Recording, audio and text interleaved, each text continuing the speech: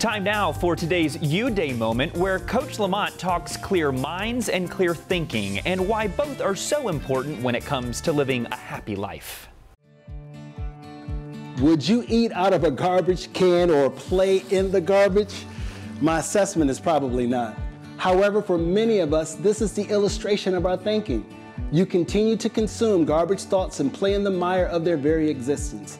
This means that the thoughts you continue to circulate are not thoughts beneficial to your personal growth.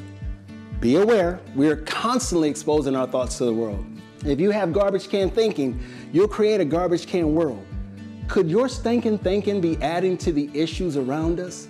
In this case, your thoughts are not feeding people, they're polluting people. The key to good thinking? Consume thoughts that strengthen you and make you healthy-minded. We must cease treating our minds like garbage cans, just letting anything live there. This is Coach LaMonte reminding you to have your best YouDay. I'll see you tomorrow. A reminder, you can catch Coach LaMonte right here on WCNC Charlotte every day, and you can continue the conversation with them at Coach LaMonte on all social media platforms.